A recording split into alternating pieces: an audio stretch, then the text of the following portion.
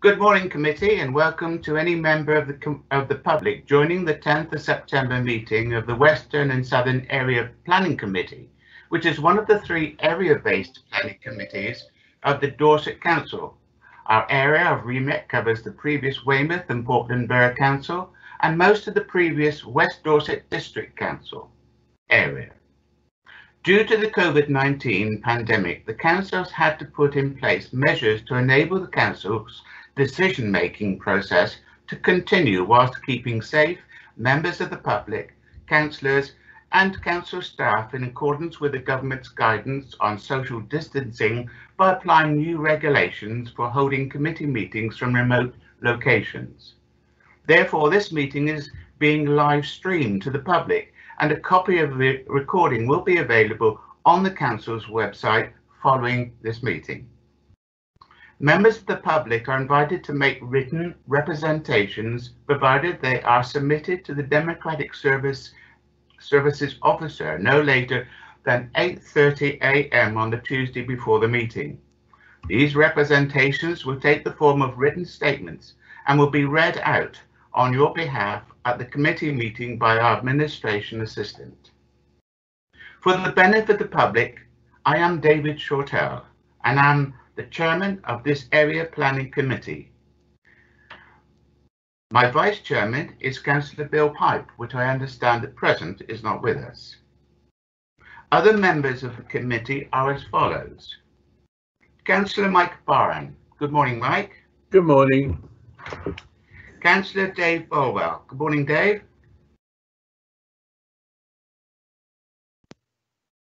Good morning, Dave. You might be on mute.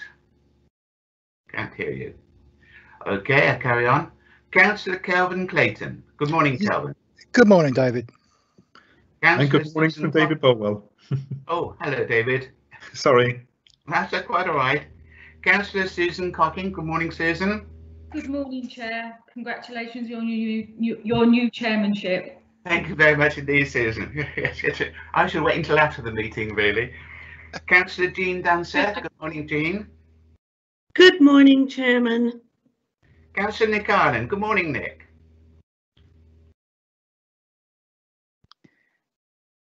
Chairman, it's Denise. I understand that Councillor Ireland is having problems accessing the meeting.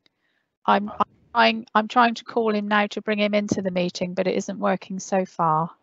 Okay, well, thank you very much indeed. Well, then I'll continue onwards. Councillor Louis O'Leary. Good morning, Louis. Good morning, Chairman.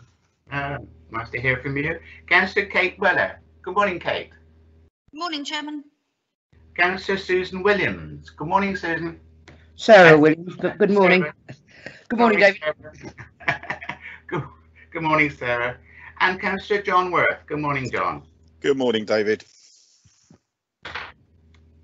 We will bring into the meeting at a later stage Councillor Nick Ireland if we're able to get him connected. And also, of course, later my vice chairman will be joining us, Councillor Bill Pipe. For your information, a number of officers will also be involved during the meeting, and these will be introduced at appropriate times. I would like to take this opportunity of thanking the previous chairman of the Western and Southern Area Planning Committee, Councillor Simon Christopher, for his hard work over the last year, and to his vice chairman, Councillor David Gray, who has also assisted him during that time. We will now follow the agenda set out on your information packs. Before I can start the agenda, may I advise the committee and members of the public that item 5B, and that is WDD 19001514, which is West Combe Smishops Lane, Loders, Bridport, has been deferred to a future date and will not be determined at this meeting. I mention this now to avoid anyone waiting through the preliminaries in order to speak on that particular application. We now go on to the agenda proper. I start off with item 1 on the agenda, and that is to confirm any apologies. Chairman, I've received an apology from Councillor Bill Pipe. And also, if Nick Ireland is unable to attend today's meeting, then I'll note his name as an apology. Oh, thank you, Denise. That's very, very kind. Now, hopefully they'll be able to join us at later. Okay, well, we'll continue on in the agenda, and that is item 2 on the agenda, and that is declarations of interest. Does any member have any declarations of pecuniary or other conflict of interest, bias, or predetermination regarding any item on this agenda?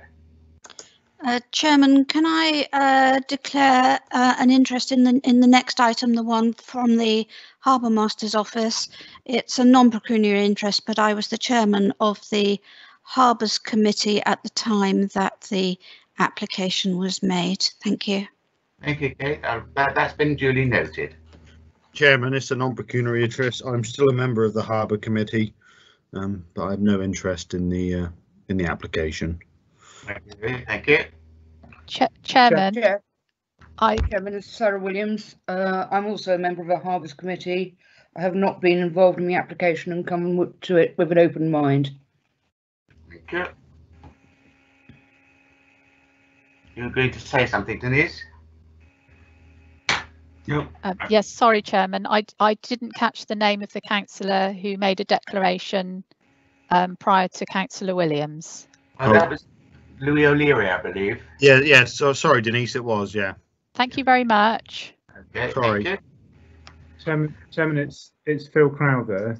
In light of the declarations made by Councillors Weller and O'Leary, it would help, I think, if they were able to confirm, in the same way that Councillor Williams did, that their membership of the Harbours Committee has not meant that they've had any involvement with this application.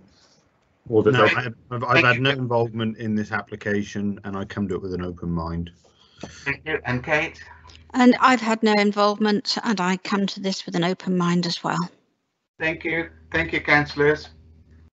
That clears up that particular point.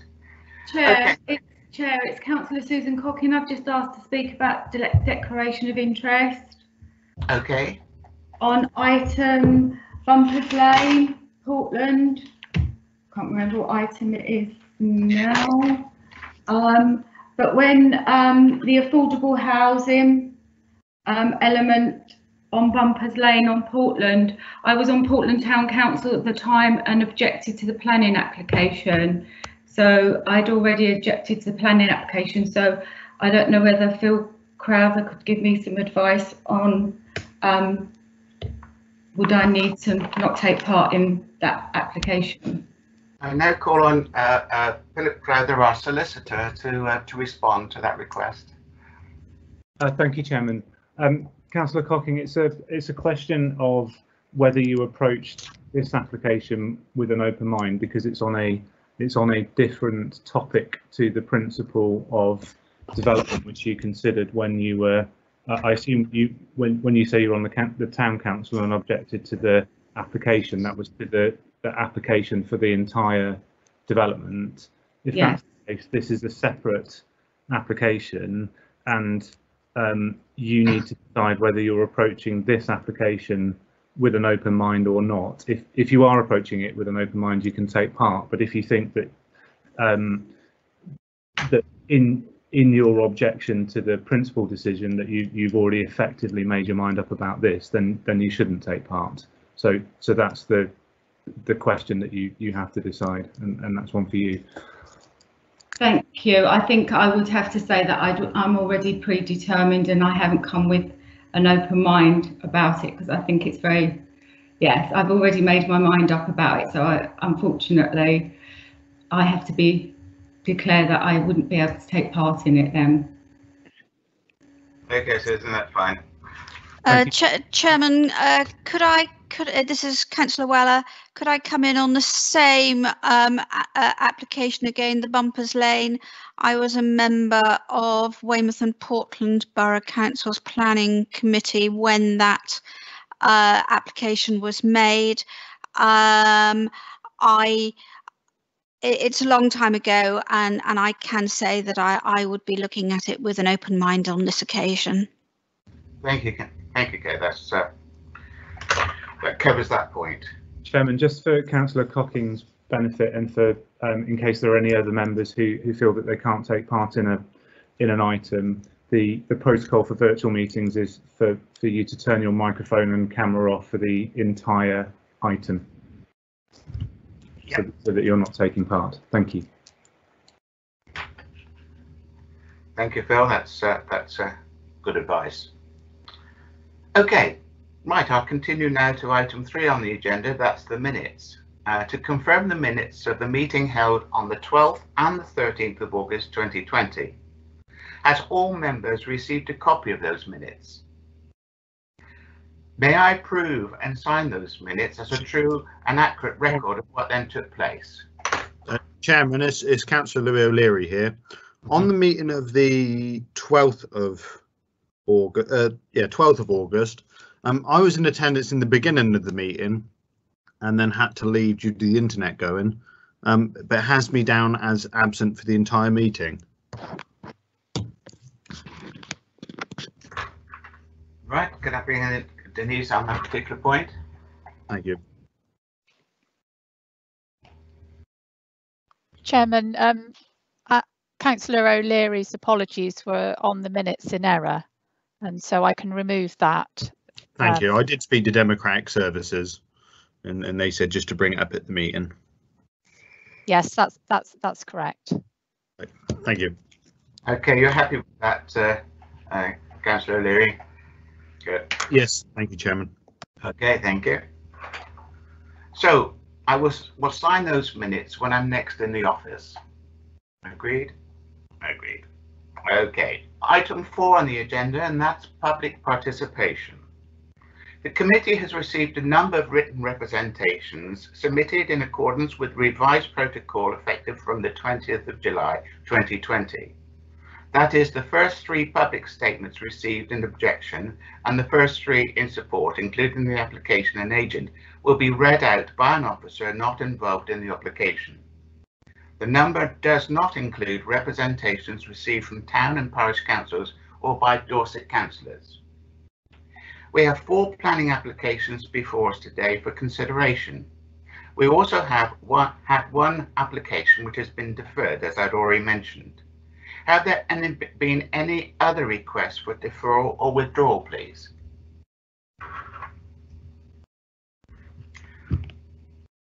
In that case, then I'll continue with the planning application.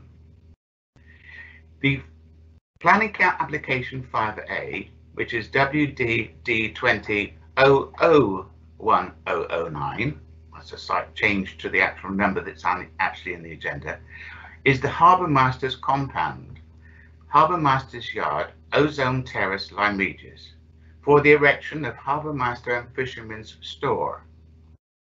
I will now invite Joe Riley, a Senior Planning Officer, to introduce this item. Over to you, Joe.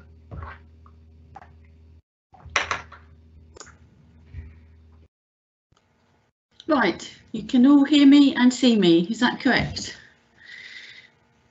Can you all hear me and see me? Yeah. Yes. Good. Right. Yes, okay. thanks, Joe. Good.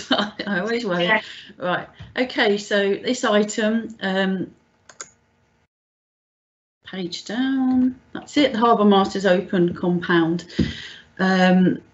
storage building and fisherman's store. So the first plan I'm going to show you is the location plan. This is Ozone Terrace up here to the north. There's an electricity substation here and existing public toilets here. You've got the bowling green here to the left, and there's also a building alongside Ozone Terrace, which is a bowling green building. So the proposal is for a store. It would have, here it says fisherman's store, toilets, storage area, and it's within the Harbour Masters compound. There's a wall around the compound at the moment. This is the compound area here. That wall would remain. This is just a plan to show you again the location. So it's just here where it says public toilets. And this was to put it into context that you've got a car parking area here. The Cobb goes down here, and this is the harbour. And you've got all this paraphernalia parking, harbour, general harbour workings in that area around there. Just zooming in a little bit more. This is the existing area, which is car park.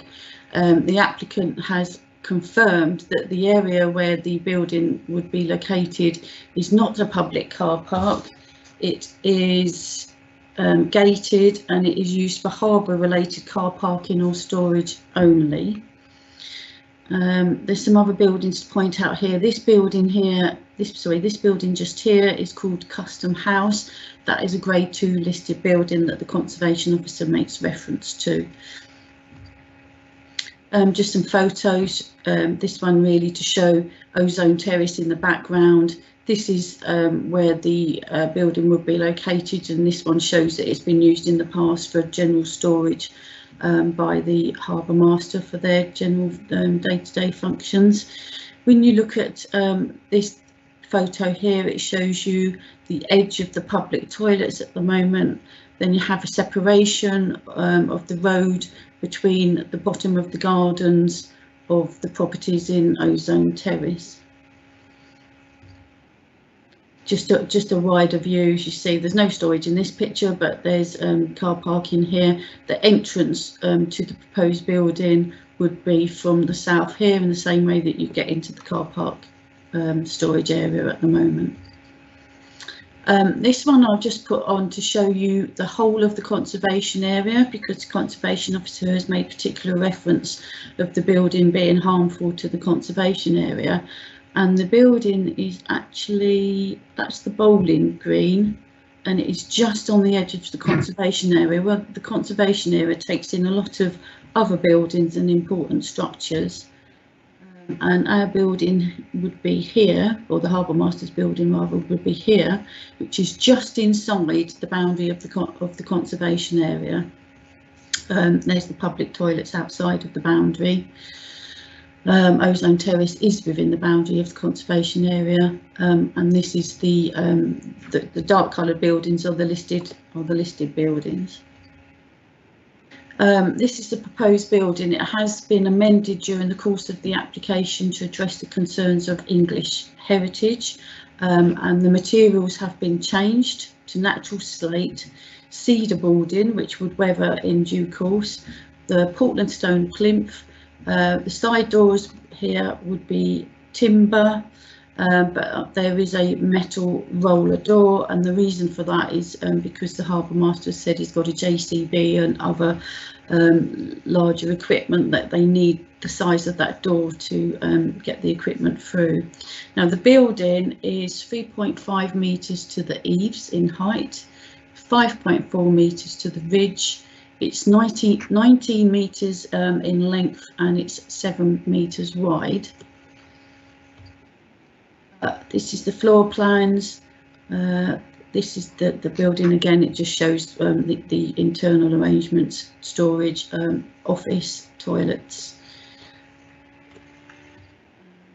I think is the most helpful plan to compare the building with the public toilets. So these are the top public toilets building set behind it, and higher. It is longer than the existing public toilets building, and you can see it here. This would be looking from the properties in Ozone Terrace. So this is the public toilets with that steep gable. This is the electricity substation, and then there's a wall surrounding the site. And then the proposed building has got the gable end there. So there's a bit of a gap there. There's a visual gap here. Obviously, there is a difference between what the people in Ozone Terrace can see at the moment, because at the moment they can see from their properties to the harbour, depending on what materials are stored in that car park. And obviously they're concerned because their view would alter from this building. So the principle is considered to be acceptable. It is within the defined development boundary. The Harbour Master has put in some supporting information as a response to the Conservation Officer's concerns. Her main concern was the impact of the building on the setting of the conservation area, and that the view from the Custom House building would be altered, and that there was really no justification in the heritage statement or the design statement to say why it needed to be in that location. Now, the applicants came back with some further information to say there really wasn't that many other locations it could be put in that would cause less harm. It's considered to be in the public interest because it will provide storage for the harbour master, fishermen, and they've also referred to visiting yachts people will be able to use the facilities.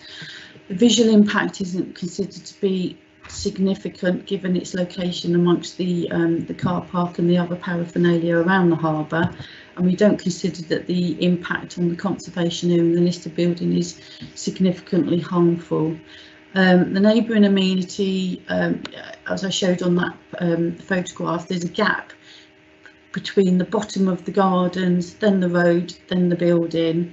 And as we all know, in planning, you don't have a right to a view. You do have a right to loss of light or loss of outlook. There would be no loss of outlook because this wouldn't sit in front of any windows, and it wouldn't affect any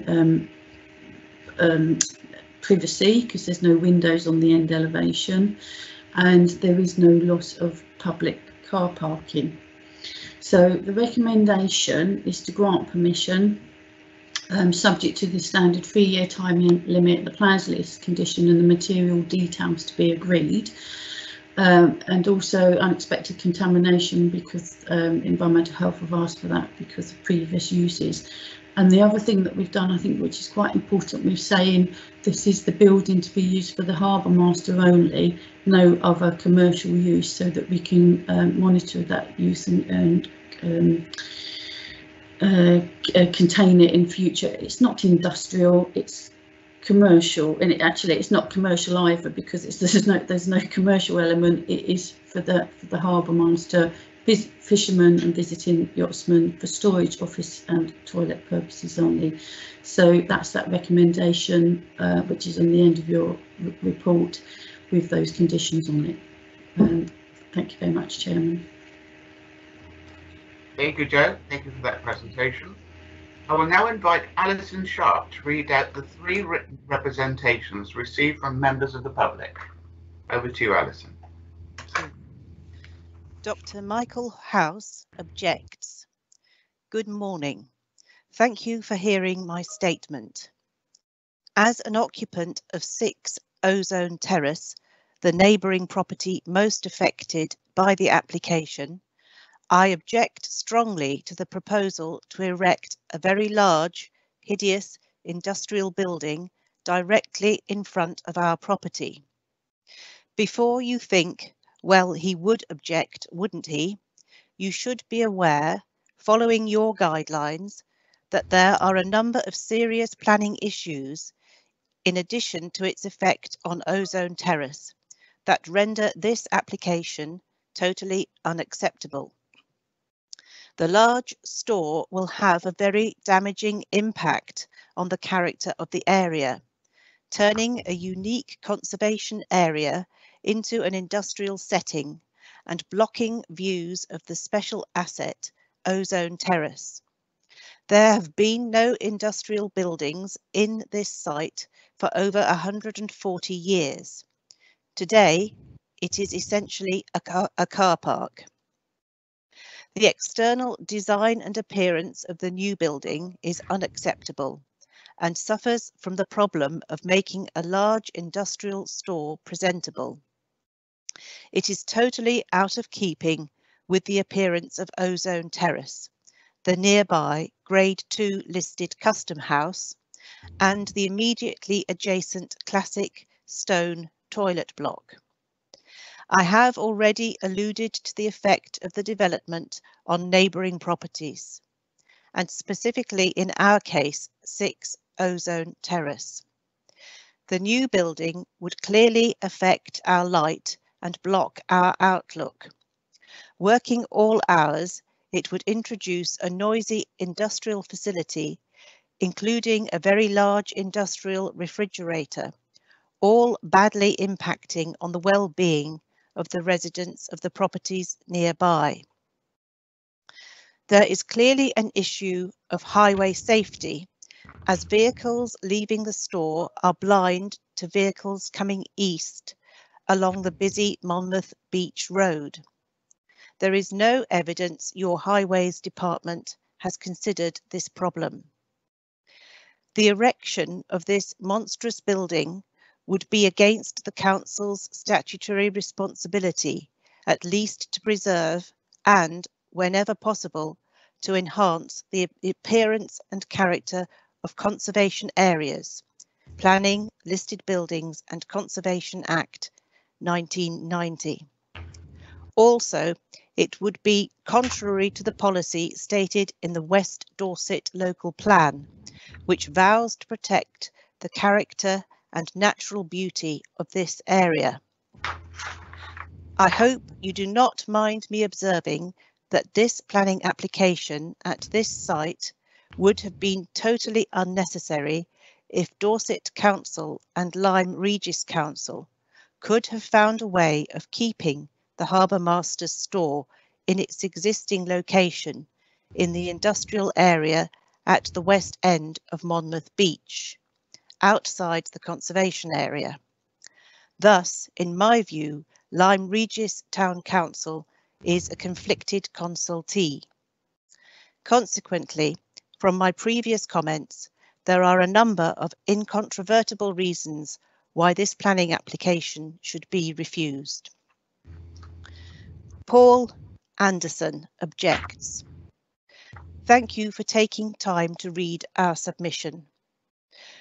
We object to the proposal in the strongest possible terms, and it is our view that the application, which is full of inaccuracies and is regularly misleading, should be rejected.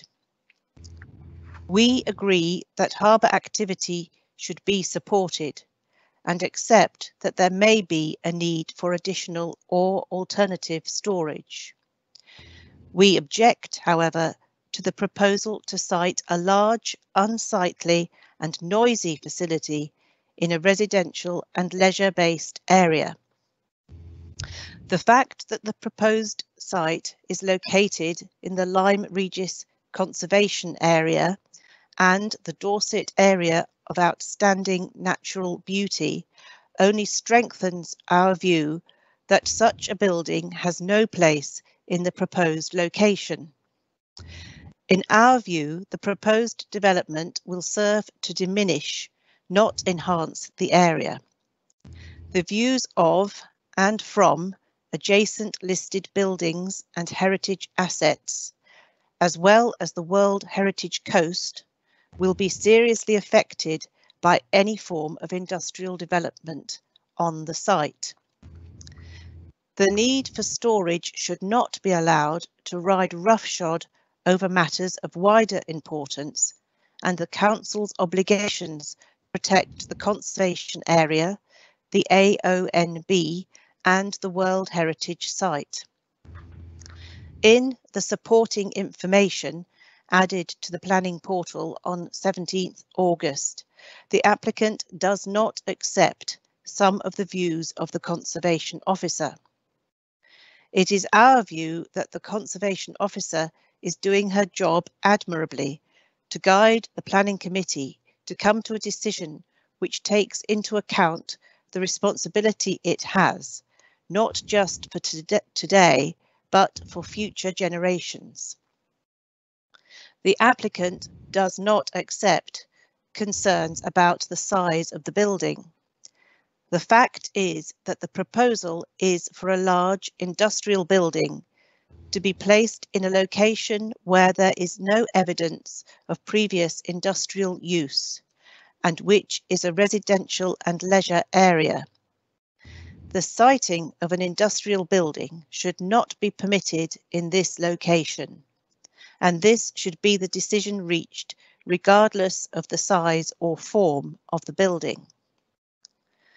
The noise from the proposed building and the hours of use remain of great concern, as do the unanswered questions regarding the vehicular access to the site, the parking spaces, and the space for turning or manoeuvring, jeopardising road safety where so many small children run along the road to get to the beach is a significant worry.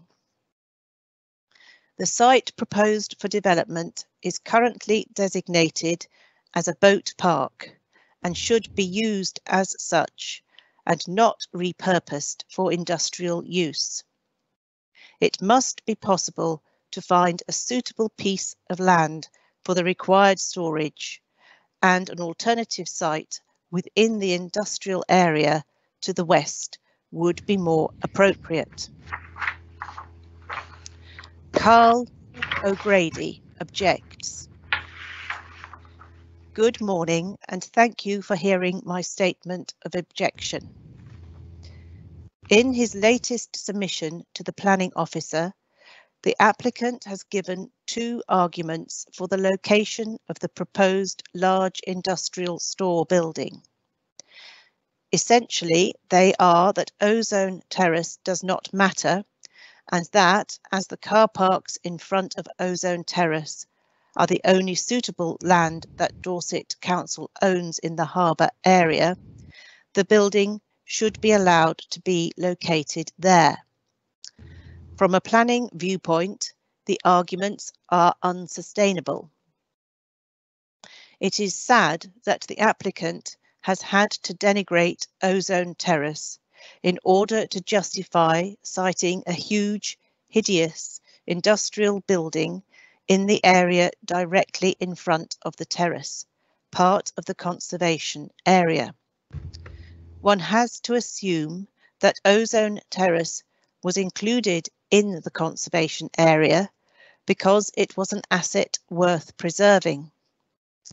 Since it was placed in a conservation area, all changes made to the properties are subject to strict planning requirements to ensure the asset is maintained.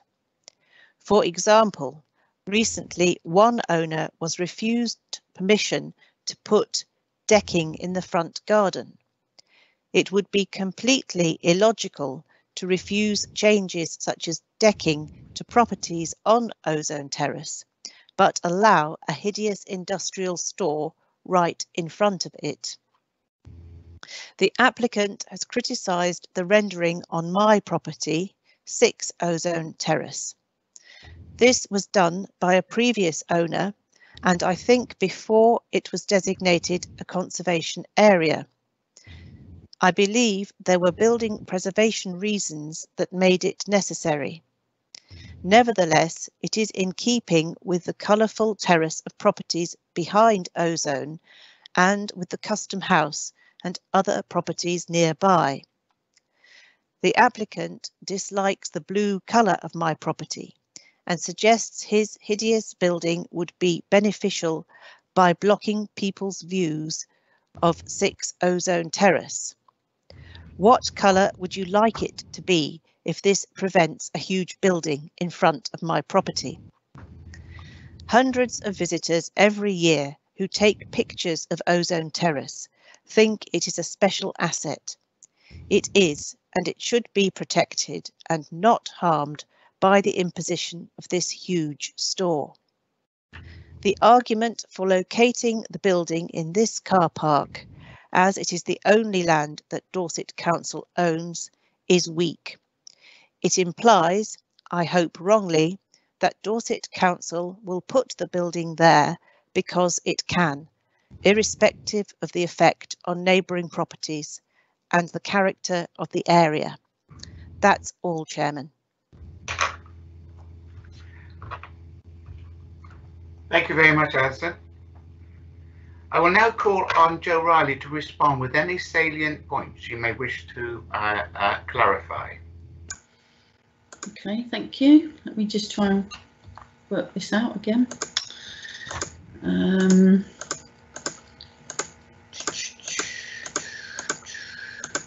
I did actually prepare this, in case you asked. This is what the applicant provided, the Harbour Master provided. Oh, by the way, we've got to remember this application is only in front of committee because Dorset Council are the applicants. We've had no objection from the Town Council. So the Harbour Masters provided this showing the plan of land that they own. And this is the car park area here. So what he was saying is if they needed to put the building somewhere else on land that they own, that could be seen as being more prominent, more harmful. You know, do you want another building down the end of the cob along here at all? You couldn't put a building along the slipway, I don't believe, because that would affect the running of the harbour. I'm not quite sure what that area of land there is. I don't think that's actually concrete. I think that might just be beach. So that, you know, that does leave them with a limited amount of land that they own as the Harbour Authority to put the building, and that's why they're proposing to put the building there in their existing compound where they already use the compound for storage, and they just need a building which is more secure and safe. So I don't know if that helps your question. And in terms of this, again, the difference in the impact on the properties of Ozone Terrace, you know, they've got that building there, which is the public toilet building, a substation, a brick wall, and you've got a means of separation here of the road. Then you've got the bottom of the gardens before you get to the houses. So having a building that's lower in height than these, than the public toilets, isn't considered to be detracting from the appearance of Ozone Terrace. So I hope that answers your question. Thank you. Thank you, Jo. Are there any points to be raised by Highways or any other council officer? Morning, Chair. Colin Graham, Dorset Council Highway Liaison Officer. I'm stood in for my colleague Guy Tetley, who dealt with this application, who's currently on leave, for which he apologises. And yeah, I'd just like to add that he said there's no objection. There was comments about there being no further explanation or justification. The access to the south of the building onto I don't think that's Ozone Terrace, because Ozone Terrace appears to be at the north side. That's what's showing on the Ordnance Survey. Yeah. But the main access road to the car park on the south side there, there's this storage shed is already going where there is an access there. It would be in line with the end wall at the south elevation, which is for an adjacent I think it's an electricity substation or something, but the main feature of the facts is the wall already restricts visibility to the existing entrance. The parking within that existing site is an echelon form, so cars drive in. The only turning you've got is at the access and in the hatched area, so vehicles already manoeuvre and come out in that area anyway. So this would be fundamentally no different. The setback of the building from the edge of that hatched area is, sorry, from the edge of the carriageway there is 2 metres, which is the minimum requirement for visibility under manual for streets. The Ozone Terrace to the north in front of the houses, there we go, shown on the plan there quite clearly. That is the actual public right of way. That's the route that pedestrians are supposed to take.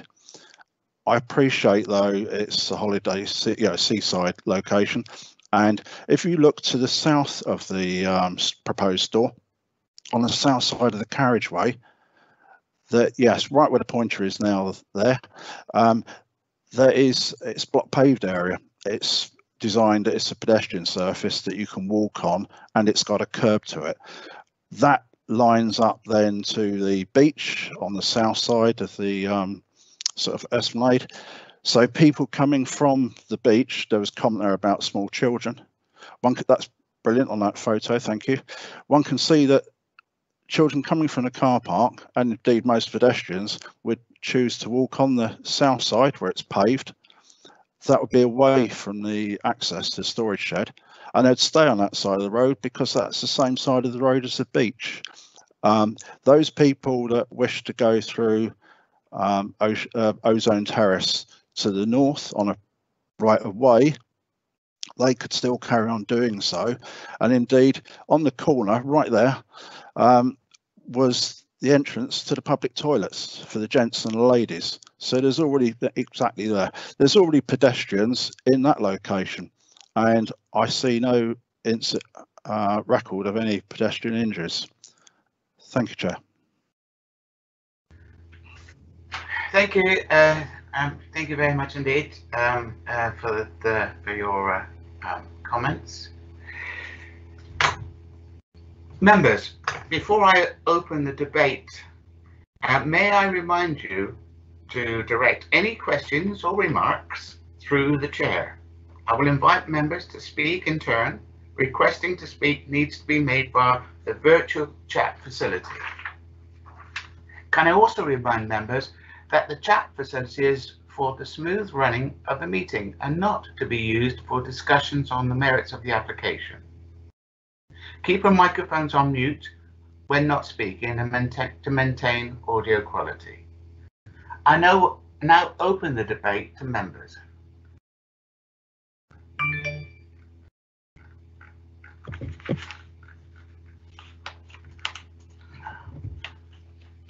Who would like to speak?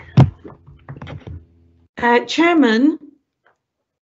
Yes, Jane. My connection dropped. It just picked it up at the very end of the officer's comments, and then it dropped again. So I'm wondering whether I ought to make any comments on this application, because I've only heard 2 or 3 minutes of officers' explanations and everything.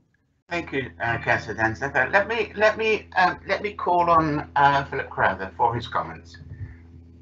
Thank you, Chairman. So Councillor Dunseith, if you've missed the majority of the presentation, the public speaking, then you shouldn't take part in the debate. I'm afraid it's one of the unfortunate things about virtual meetings. Okay, so I will take no part in this debate. Thank you, Chairman. Chairman, we've got a couple of members requesting to speak in the chat facility. So I think the normal course of events would be to take them in turn of their. Okay. So they're coming. I was looking at the wrong chat box. Right. Point of order. Sorry. Point of order, Chairman. Do you need a vice chairman for this meeting? Well, I was hoping. Thank you, Louis. I was hoping that, in fact, Bill would join us in due course, but he hasn't done so. So, yes, let me have a word with the Democratic Services as to see if we can elect a vice chairman at this point in this juncture.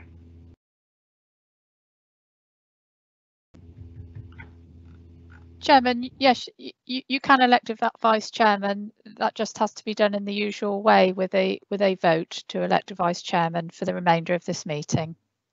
Thank you. Can I be a proposer? Can I propose that Louis Leary become our vice chairman for the remainder of the meeting, or until Councillor Bill Pike joins us? Can I take a vote on that, please? So I'll go through in order. Councillor Mike Barr. Chairman, sorry to interrupt. It's Phil Crowther. I think just for form, you would need a seconder for the proposal of Councillor O'Leary as vice chairman, and I think although subject to Denise's comments, I think it would be for the duration of the meeting, whether Councillor Pike is able to join us or not. Yeah, thank you, Phil, for that. Do I have a seconder for that proposal? I'll second it, Chairman. Councillor Dunseith. Thank you. Thank you. Okay, right, now I'll go through to see if we've got all the members voting. I'll call on Councillor Mike Barron to start with. In favour. Councillor Dave Bolwell. In favour. Councillor Kelvin Clayton. I support that, Chair. Yes. Councillor Susan Copping. In favour, Chair. Thank you. Councillor Nick Ireland. In favour. I think you've joined the meeting, Nick. I have, David, thank you. Nice to see you. Just wanted to clarify one point. I did ask for anyone who has pecuniary interests in any item on the agenda. Can I assume that that doesn't apply to you? Correct. Thank you. And you're in favour? Yes. For clarity, Councillor Louis O'Leary. In favour. Yeah, Councillor Kate Weller. For. Councillor Sarah Williams. For. And Councillor John Worth. In favour. Thank you, Louis. You are now Vice Chairman for the remainder of the meeting, and I rely on you to pick up the. I'll keep an eye on the chat bar. That's very kind. And who have I got first to speak? You had Jean to speak, but now it's Councillor Clayton to speak, unless Jean hasn't finished. Yeah, now I call on Councillor Clayton to actually start the debate off. Thank you, Chair. What I'm trying to balance in my mind are the concerns of the conservation area officer and the actual need for such a building. I noticed the conservation officer asked that a full options appraisal should be undertaken for alternative sites. And Joe Riley did mention other possible sites. Could I ask to what extent those sites have been fully appraised as being alternatives? Thank you, Councillor Kelvin. I'll now ask on Joe to respond to that question. Well, obviously, I'm not the harbour master or the applicants, so all I can rely on is the additional information that the applicant provided in response to the conservation officer's comments. They are on the website as supporting information. And basically, the harbour master was saying that again, it's because of the costs involved and looking at alternative locations that weren't suitable. I don't know how much detail the harbour master has gone into in appraising alternative sites, but this would seem the most obvious one for him because it already is the harbour master's compound.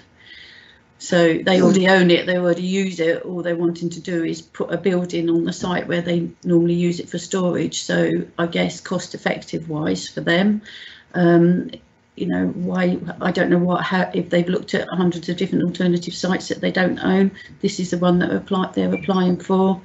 I'm not party to, you know, any much more supporting information than that. I can't really help you. You'd have to ask the harbour master direct, but unfortunately they're not here to ask.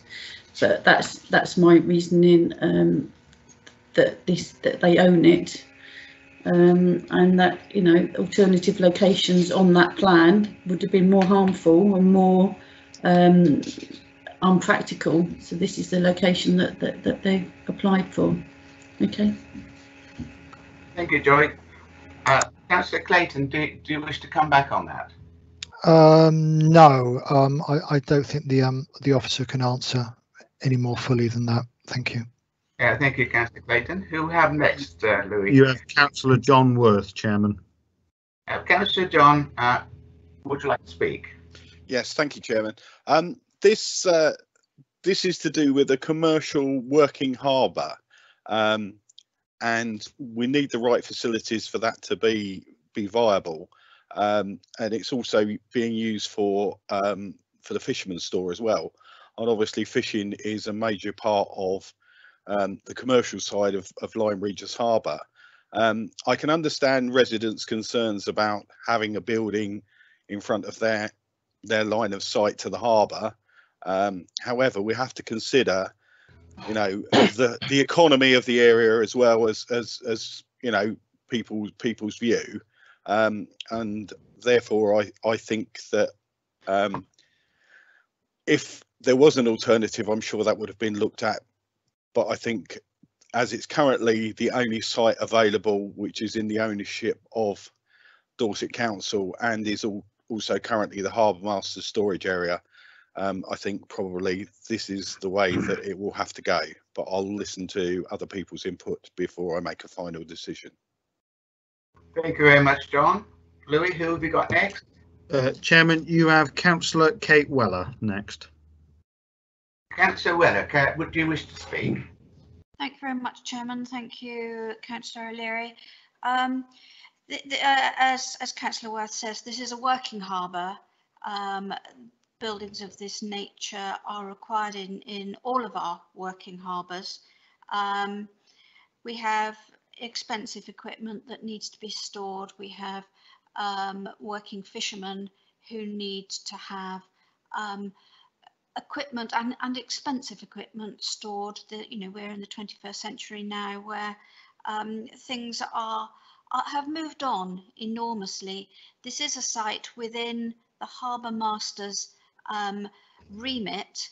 It makes sense for it to be there. I think that they've done their best, as far as I can see from Joe's presentation, to mitigate the worst elements of an industrial building. They've brought the height down below that of the public convenience, which was good, and they've used materials that will blend in. Yes, it will look different at first.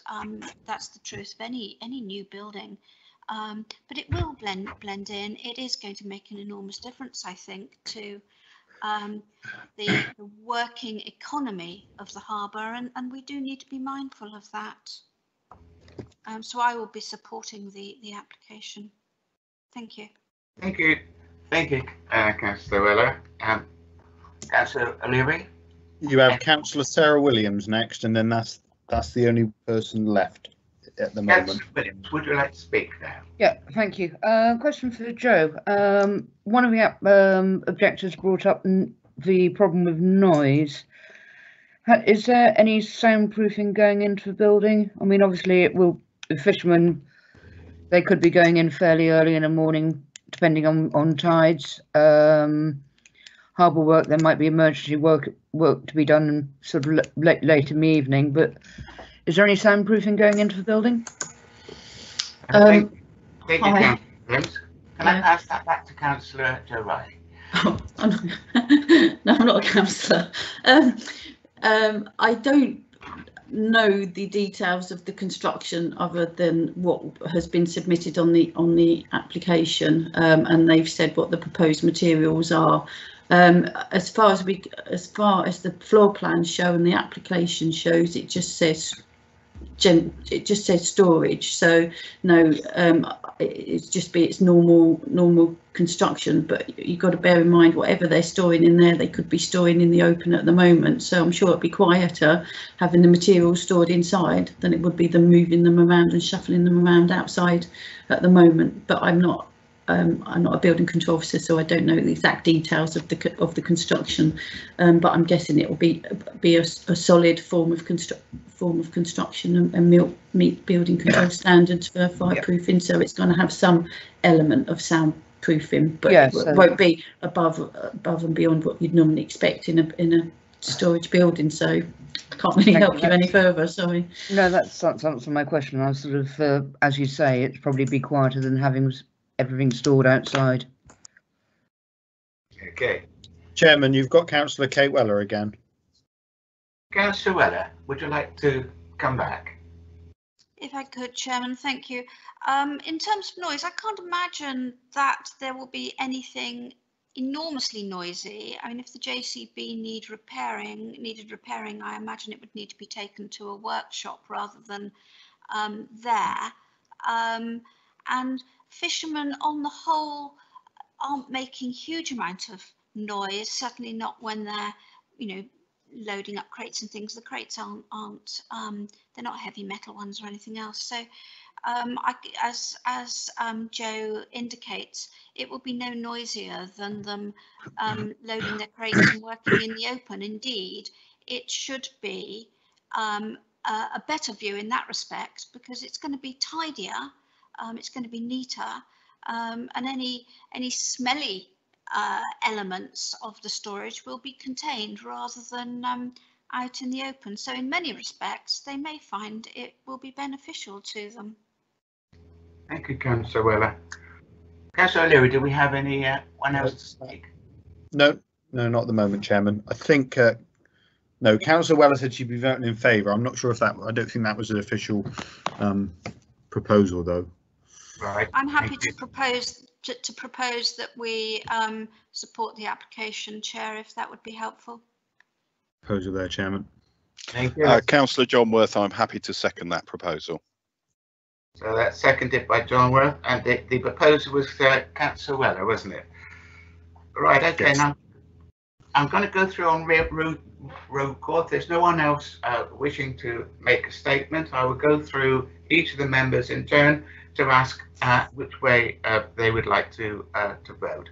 Bearing in mind, of course, members, that in fact loss of views is not to be taken into account because it's not a material consideration.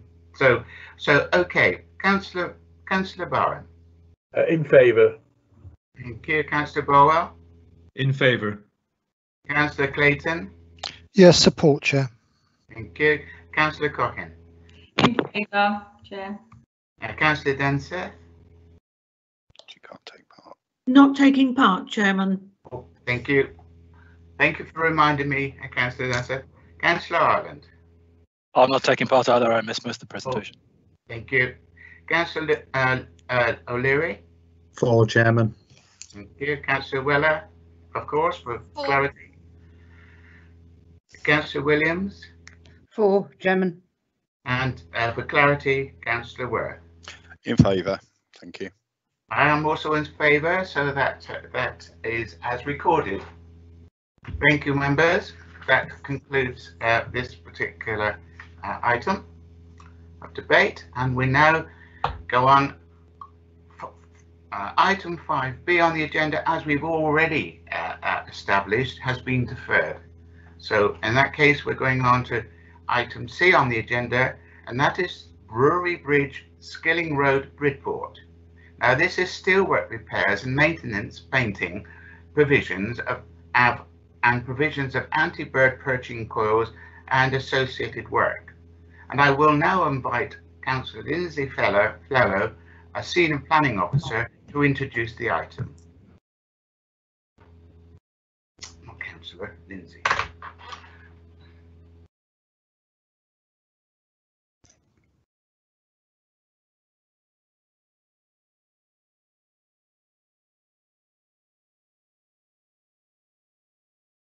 Lindsay, are you available? Sorry, thank you, Chair. I'm having slight IT issues with the microphone there. Okay. Yeah, sorry. Yeah, no, I'm just a planning officer, not a councillor or. I did correct myself, Lindsay. I do apologise. Right, this application. Can you see my screen? Should just be the front screen, hopefully. Yes, we see the front screen. Yes. Brilliant. This application has come to committee because it is the applicant is Dorset Council. It's for, as the chairman said, it's for Brewery Bridge in Bridport for steelwork repairs, maintenance, painting, provision of anti-bird perching coils and associated works. The application before you is for listed building consent only. Therefore, only the impact of the heritage asset was looked at. The proposal relates to a Grade 2 listed structure consisting of a single span road bridge over the River Brit with ornamental iron parapet and 4 ashlar pillars with recessed panels. And as you can see, that's the site there. It is, and there's the aerial view. Here are the listed buildings surrounding it. So you've got the bridge itself that's listed, and the brewery buildings around that are also listed. It's located outside the conservation area, but obviously in close proximity to listed brewery buildings. The proposal is to remove by mechanical means at least 150 external surface rivets and a number of further rivets presently inaccessible on the underside of the remaining iron structure panels.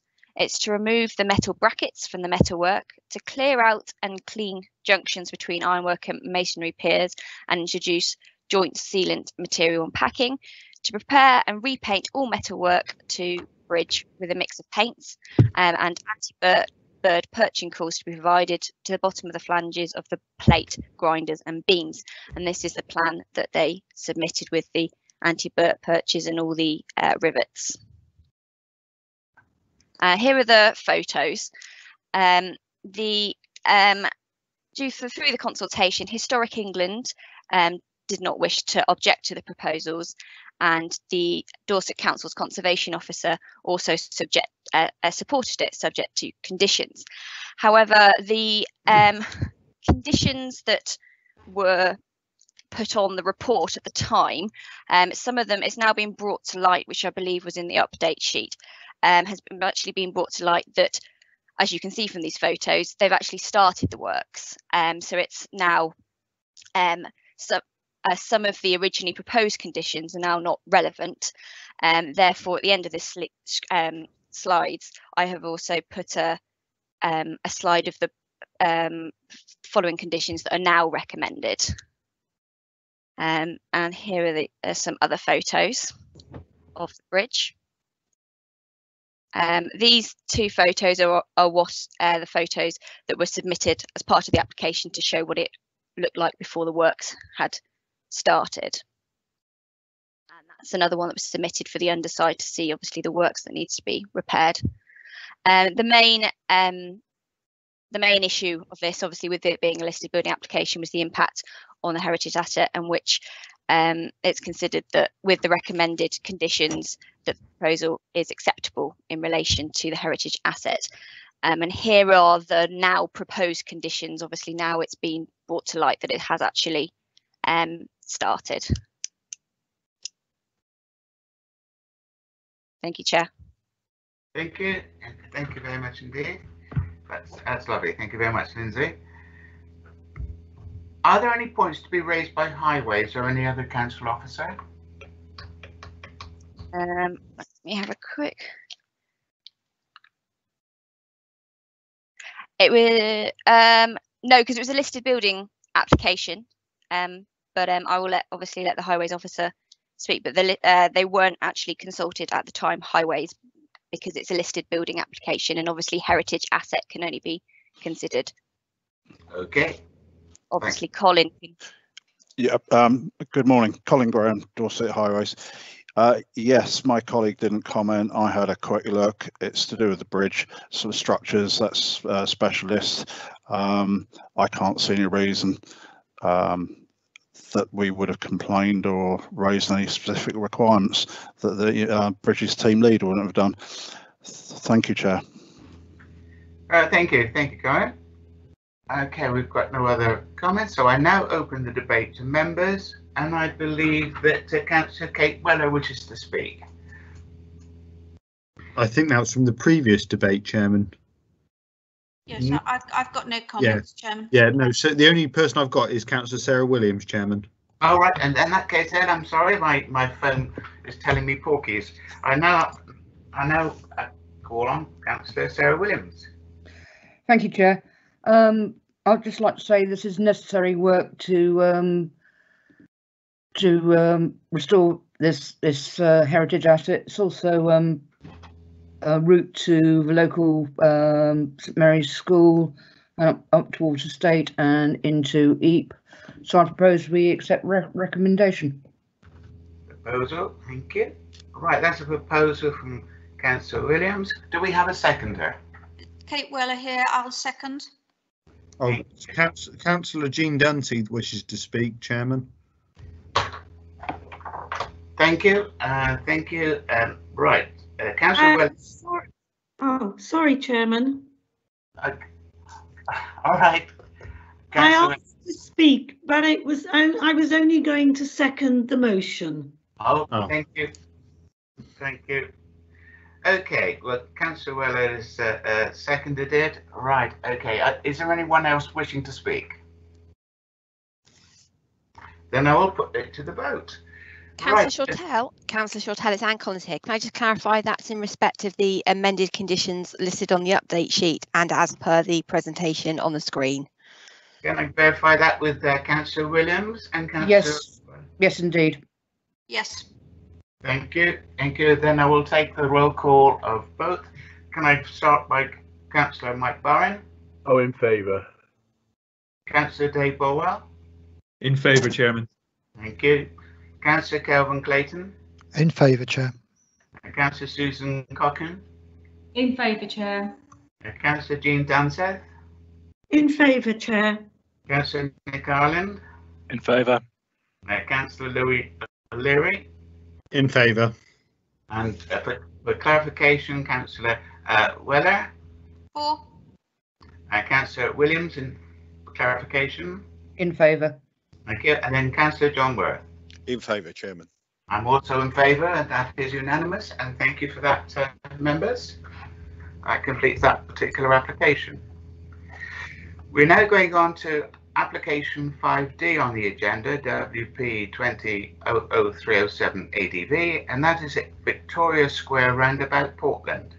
And it's for the display of non-illuminating sign, and it's a retrospective application. I will now again call on Lindsay Flello, a Senior Planning Officer, to introduce the item. Hi, yes. Sorry, no, I'm not a senior planner. I'm just a planning officer. Yes, this application again is going to committee as the applicant is Dorset Council. And as was said, it's a display of a non-illuminated sign, which is retrospective. So the application site is the first roundabout to some degree that you get to when you're on Portland. There are obviously a few roundabouts before that, but this is kind of the main roundabout at the bottom of Portland. And the proposal is, sorry, I'll just get a pointer so it's easier. The proposal is to put this is that the sign is already there. And here's an aerial view showing it. So the proposal is a retrospective application for a non-illuminated advert sign that welcomes people to Portland. The sign has a maximum height of approximately 2.2 metres with a width of 0.92 metres and a depth of approximately 0.1 metres. It is just outside the conservation area. And this is the elevations of the proposal. The highway officer considered that the proposal did not present a material harm. However, Portland Town Council did object to this application as it clutters the roundabout and causes a distraction, and it also impacts on Portland Town Council groundworks. So here are the photos, and as you can see, it's that sign here that welcomes you to Portland.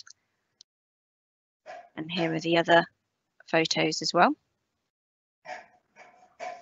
As this application is for consent to display an advert, only amenity and public safety can be taken into consideration. And these are the main issues. Portland Town Council objected to the application, as I said, due to clutter of the roundabout and causing a distraction. However, Dorset Council Highways Department raised no objections. Therefore, it was considered that in terms of highway safety, the application was acceptable. With regards to amenity, Victoria Square Roundabout is a large roundabout with landscaping and 3 sponsorship signs. Portland Town Council object to the proposal as it clutters the roundabout. However, officers consider that due to the size of the roundabout and the openness of the proposed sign, that the proposal does not appear as cluttered on the roundabout and does not have a cumulative negative impact on the area. It's also considered to not be overly dominant or imposing, and therefore considered to be acceptable. Therefore, the recommendation by the officer was to grant the application in accordance with these recommended conditions. Thank you, Alison. That's very kind. I can now call on Lindsay. I now call on Alison Sharp to read out the written representation received from a member of the public. Over to you, Alison. Thank you. Sue Gaunt, Community Committee Chairman, Rotary Club, supports. I would like to put forward the reasons for the erection and the keeping of the sign welcoming people to the Rotary Club of Ireland and Royal Manor of Portland, similar to the Rotary sign in Weymouth welcoming people to Weymouth. This is on the Preston Road. We raise a lot of money for local charities and clubs on the island. We are not asking for donations. We just want the world to know that we are here to help. We assist at most local events and we enjoy helping out. The sign is surely a benefit to the local community and visitors, showing Portland to be a welcoming community. The position of the sign was decreed by Dorset Council. We asked for a welcoming sign to be placed at the entrance to Portland. I hope you'll consider all these facts and agree that the Rotary Club of Ireland and Royal Manor of Portland is a valuable asset to the island. That's all, Chairman. Thank you, Alison. I now call on Lindsay Fellow to respond with any salient points regarding that representation. No, I haven't got anything. Thank you. Are there any points to be raised by Highways? I know they were mentioned in the presentation. Yeah, good morning, again, Chair. No, I wasn't involved in the original sort of discussions of its placement or anything like that. And as you say, it's a retrospective application.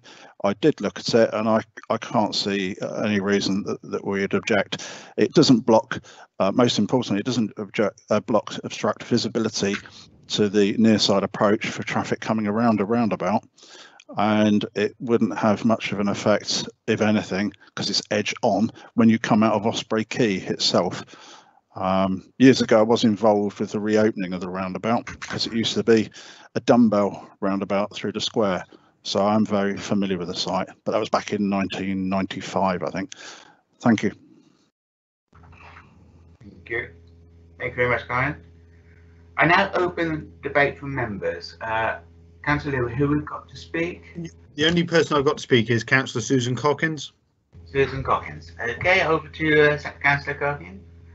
Obviously, being a Portland resident, I know this roundabout extremely well. And I really like the sign. I have to actually go against the town council on this, so most people won't speak to me again. But I think it's great. It's a lot better than some of the signs that are advertising local estate agents or carpets. They look really well, I don't particularly like them. I think the sign looks great. It's welcoming people to Portland.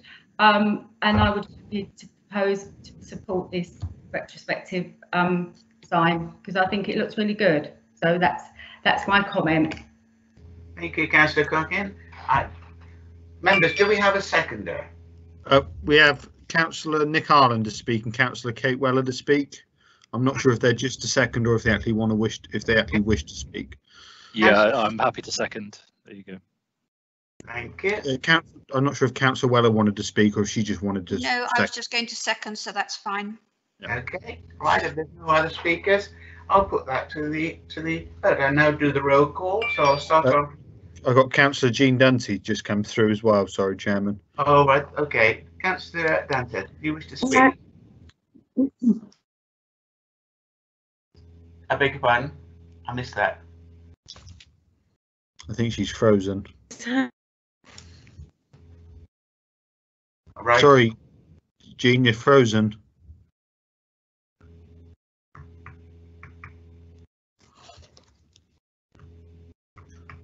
Oh, are you back with us, Jean? Yes, no, I haven't gone. Oh, she's gone again.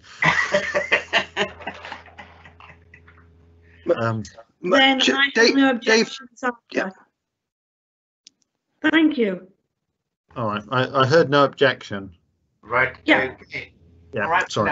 Yeah. Do a roll call. Can I now call on Councillor Mike Barron? Yeah. I'm in favour. Councillor Dave Bolwell. In favour, Chair. Councillor Kelvin Clayton. In favour, Chair. Councillor Susan Cockin. In favour, Chair. Yeah. Councillor Jean Dunseth, if you're able to connect. Are you able to connect, Councillor Dunseth? In favour, Chair. Oh, you are. Good. Thank you. Thank you for that. Councillor Nick Ireland. In favour. For clarity. Thank you. Councillor Louis O'Leary. In favour, Chairman. Thank you. Councillor Weller.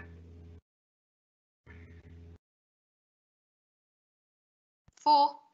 Thank you. Councillor Williams for clarity. And Councillor John Worth. In favour, Chair. Thank you. And I'm in favour as well, so that's unanimous. Thank you, members. Now we go on to the final item. Now I want to verify if anyone is looking for a comfort break at this particular moment in time.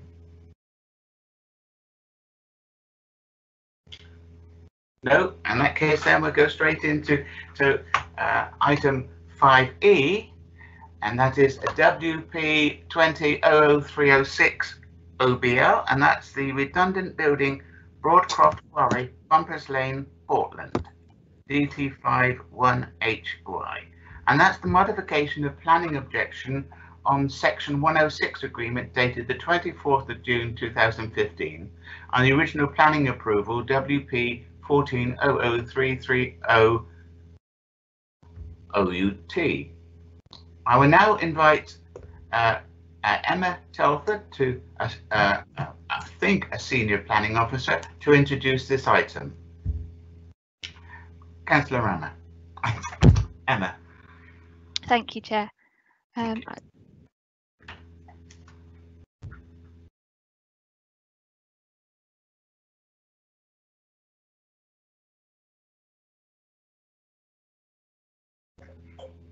Can I just check that you can see my screen? Yes, we can. Thank you. There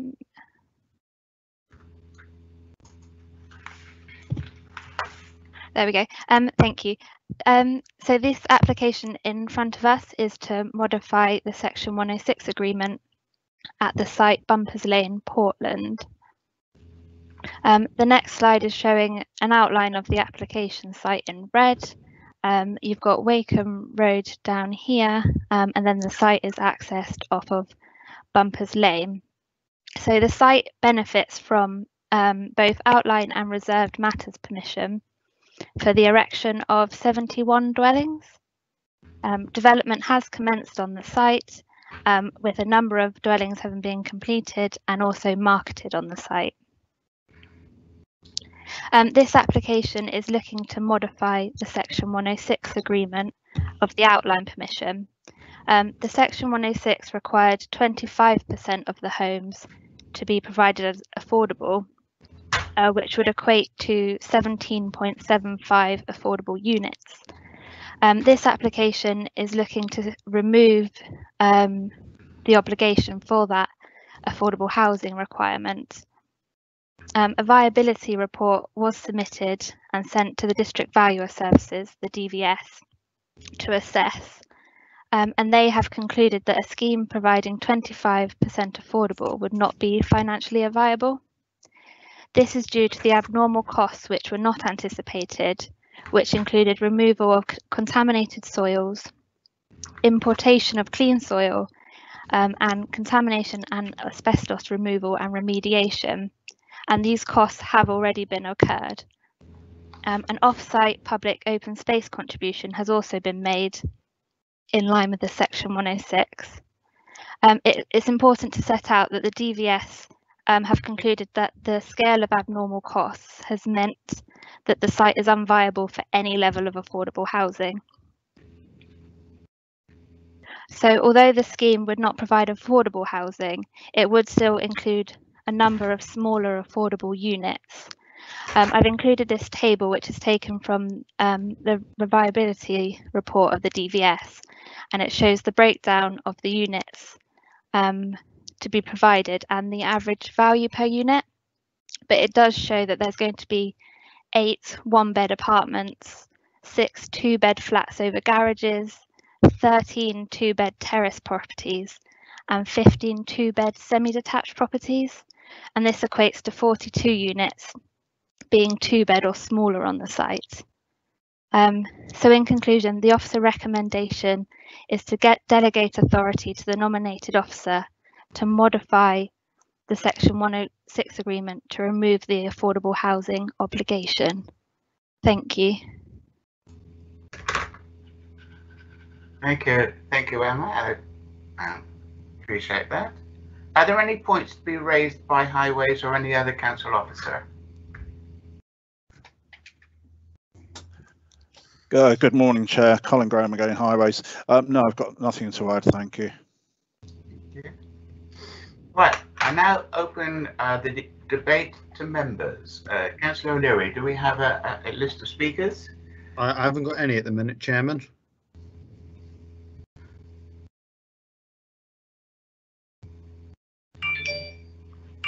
Does anyone wish to... Harland and Councillor Kate Weller, followed by Councillor Nick Harland. Right, Councillor Weller, do you wish to speak? Yes, thank you, Chair. I find it, I get really cross when these applications come back wanting to modify 106 agreements. These are professional companies. To suggest that they were surprised by the costs of removal of contaminated soils on this site. You know, Portland is what it is. You can't be surprised by suddenly finding that you're building on a contaminated site, or that the costs of it are high. They know what they're doing. They accept the conditions, and then they come back later and say, "Oh dear, what a shame, we didn't know." I just think that when we set our conditions and people accept them, they need to allow for that. If costs have gone up, that's the way of the world, isn't it? You know, ordinary people have to cope with costs going up and allowing for it, and I think that these companies need to as well. I just we see this time and time again. Oh, sorry, we can't make quite so much profit and we don't like it. We have to draw a line somewhere. Thank you, Councillor Weller. Councillor Nick Harland. Yeah, I'd just like to agree with Kate. Actually, I find it really depressing that this is suddenly a surprise to the developers. But could Emma put the list of properties and prices back up on the thing? Councillor Emma, could you? Emma, could you? Yes, thank you. Yeah, there you go. So I've just done a quick Google, and there seems to be suggesting that like the semi-detached prices are affordable. Well, they're not, because the average UK house price for a semi-detached is about 230.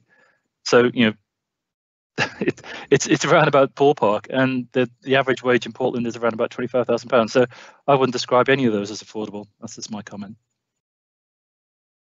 You've got Councillor Jean Dunseith next, Chairman. Thank you, Councillor Dunseith. Would you like to speak now? Chairman, I did not hear the complete officer's report on this because, unfortunately, I'm having a lot of trouble with my internet. Then when I get my internet, I can't get onto Teams. So I don't feel I've heard enough. I haven't heard everything. So I would like to withdraw from this item. Thank you. You're abstaining. Yes. Okay, that's fine. Okay. Do we have any other speakers? No, Chairman, not at the minute. Okay. Would any member like to make a proposal?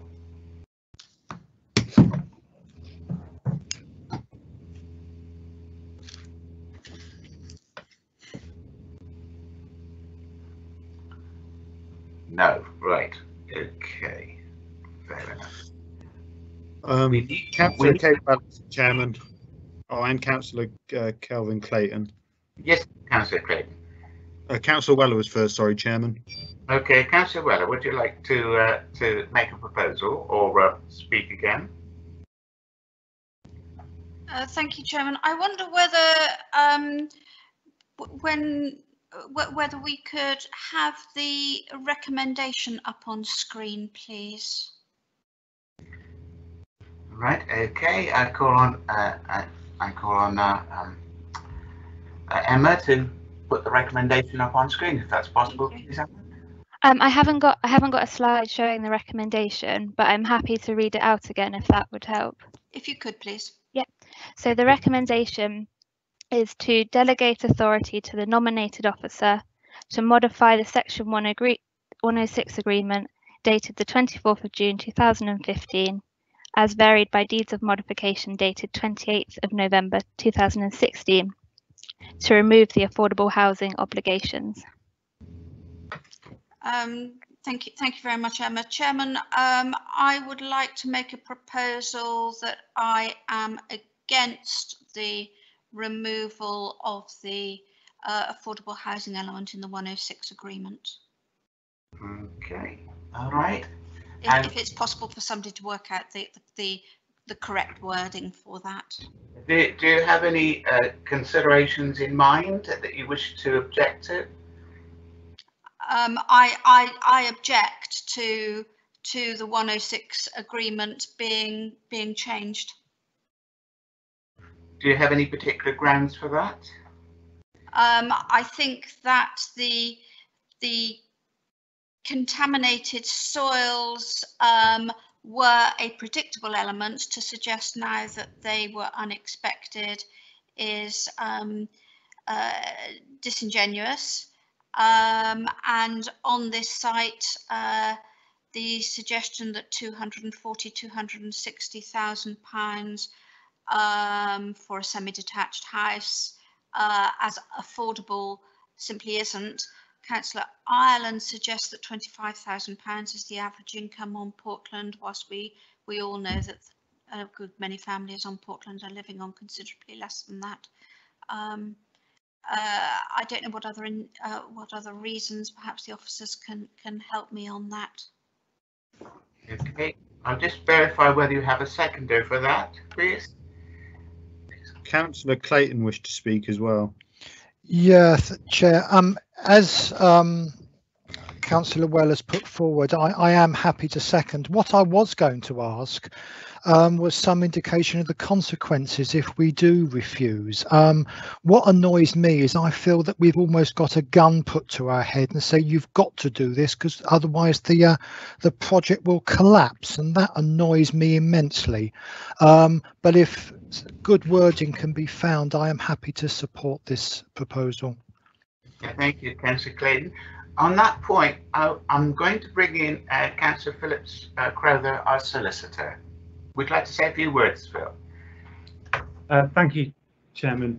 In answer to Councillor Clayton's question, this application does carry, well, a refusal of this application does carry the right of appeal to the Secretary of State through the Planning Inspectorate, and that would involve the normal costs consequences if the inspector found that the council's reasons for refusal were not justified. What you need to bear in mind is that you have a report from the District Valuers Service, which is an independent service from both the council and the developer, and that they've reached a conclusion on viability. I absolutely understand members' concerns about developers coming back after the event and asking for Section 106 obligations to be modified or removed. But one of your considerations should be, as pointed out by the case officer, that this does deliver housing. I think the point the case officer was making was not that the units are affordable, but that they are towards the lower end of market housing, or a number of them are, and also whether or not the contamination was known. Had it been known at the outset, it's likely that the valuation of the DVS service would be the advice would be the same on viability, and so there's a question there about whether this application would have been allowed or not at the outset had that information been known. But in short, the question is, yes, there is a right of appeal if you refuse, and so you, as always, you need to provide sound reasons for that decision. I have a question, please, to Philip Crowther, myself. Is it correct that, in fact, the applicant has taken this to an independent advisor, and they have studied it in great depth and issued a report, and have determined that, in fact, that there is a viability issue in the reduction of this development? Is that correct? Chairman, my understanding, which Emma can correct if I'm wrong, is that the applicant has obtained their own viability advice, which prompted the application, and that the council appointed the district valuer to basically check that viability assessment on the council's behalf. So we've engaged the independent advice, I think. Okay. All right. Chairman, you have Councillor John Worth wishing to speak. Thank you, Councillor Worth. Would you like to speak now, please? Yeah, I share members' frustrations when we see developers coming back for modification of Section 106 agreements. In my opinion, this happens far too often to make me feel comfortable about it. However, you have to look at the information that's been provided by the officer, and this has been independently assessed, you know, and it's come up, unfortunately, to say that there is no viability for this. So I feel it doesn't leave us a lot of leeway as a committee, because yes, we have the right to recommend refusal of modification of the Section 106 agreement, and that's in the gift of members, if you like. However, with the weight of evidence provided by the applicant and also backed up by the independent assessors appointed by the council, I think it will be very, very difficult for us to defend this and not accept the recommendations. So that's my comment. Thank you, Councillor. Is there anyone else wishing to speak, Councillor Leary? No, Chairman. Right, okay. At the moment then, we've got a proposal which has been seconded to refuse the application to modify the planning obligation of the Section 106 agreement. I'm going to vote on that, depending on, of course, the committee bearing in mind that the comments made by our legal officer and the comments just made by John Worth. So as there's no one else to speak, I'm actually going to take a vote now, or a ballot now, on the refusal of the application, bearing those points in mind. So I'm going to go to Mike Barn first. Is it refuse? Right. I am in two minds about this, therefore I am going to abstain. Okay. Councillor Dave Burwell. Unusually for me, I'm also in two minds, and I would also like to abstain, Chair.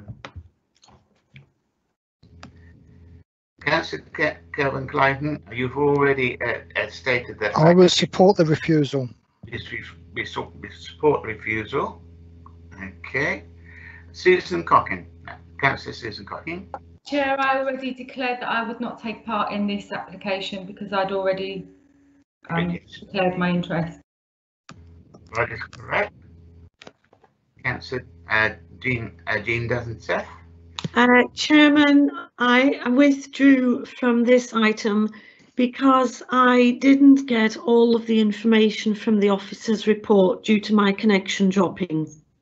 Thank you. Councillor Nick Allen, for clarity. For rejection. Yes. Okay. Councillor Llewellyn Leary. Against. Against rejection. Against rejection. Okay. Councillor Catwiller, you're for. For. Okay. Councillor Sarah Williams. Again, I'm in two minds and I abstain.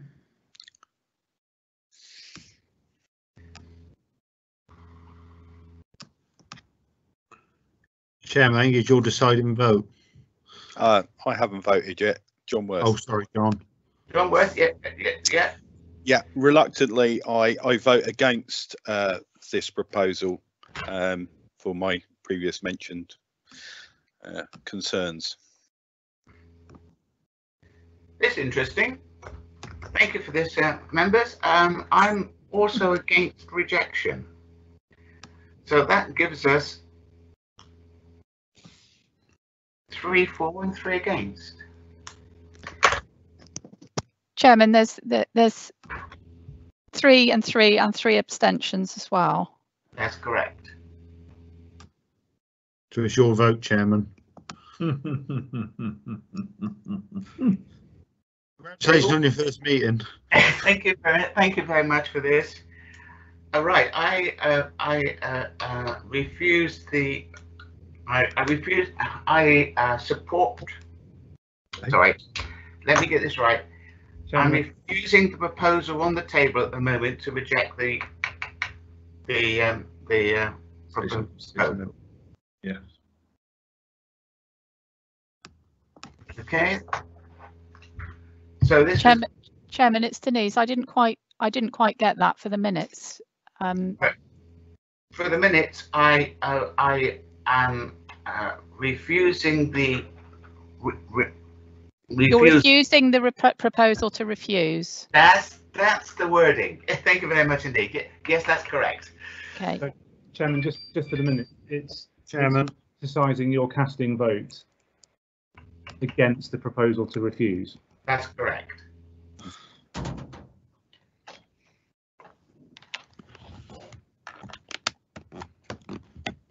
So that proposal has been defeated, and now we go to the substantive motion of actually voting on the proposal itself. Can I now have a roll call of those who voted? Chairman, it's Phil Crowther. Sorry, as far as I understand it, we don't actually have a proposal on the table as yet. The officer's report stands as a recommendation, but not as a proposal in itself. So I think you need to look for a proposer and a seconder before going to the vote. Right. Do we have a proposer, please, for acceptance of the officer's recommendation? Councillor John Worth, I propose we accept the officer's recommendation. And do we have a seconder?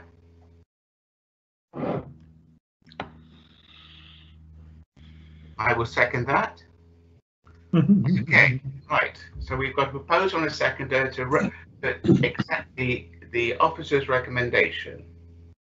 Right. Okay. So can now we take Councillor Mike Barron? Still abstaining. Councillor Dave Bolwell? Still abstaining, Chair. Thank you. Councillor Kelvin Clayton? Against, Chair. Right. Councillor Susan Cocking? Not taking part in this application, Chair. Thank you. Sorry, I've got that down and I didn't pick it up. Councillor Jean Dunseth? She's not taking part in it.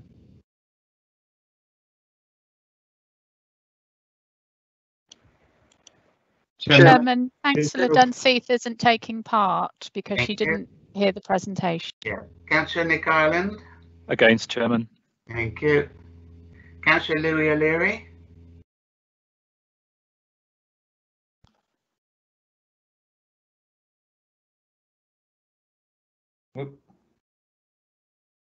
You're on mute, Councillor O'Leary. Oh, sorry. For, Chairman. Yeah. Councillor Kate Weller? Against. Against. Okay. Councillor Sarah Williams? Abstain. Abstained. And Councillor John Worth? For, Chairman.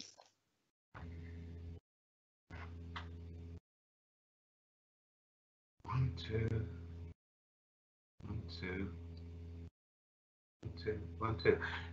2 and 2. It's me again, isn't it? Chairman, I've recorded 2 for and 3 against and 3 abstentions. And Chairman, you've not exercised your first vote. Does that make sense? Yeah. So Okay. Chairman, if you're deciding. Yeah, I second it. So yes, that I'm in favour of the officer's recommendation. So it's 3-3 again. Yes, Chairman, that was your initial vote, but as Chairman, you also have a casting vote.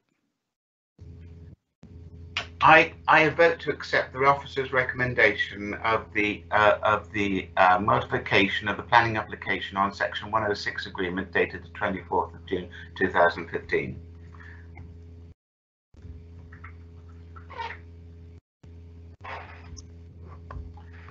Is that your casting vote, Chairman? That's my casting vote, yes. So that brings the total to 4 members for the application and 3 against and 3 abstentions. Thank you. That concludes this particular item on the agenda. Right. Okay. That concludes the applications. I'll now take item 6 on the agenda, any urgent items, and I've had no prior notification of any items of business which is considered to be urgent, and that's pursuant to section 100B 4B of the Local Government Act 1972. So therefore there's no urgent items. Can I therefore draw this meeting to a close?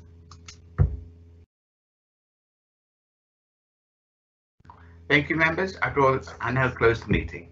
Thank you, Chairman. Thank you, Chairman. Thank you very much, Well done, Chairman. Chairman. Thank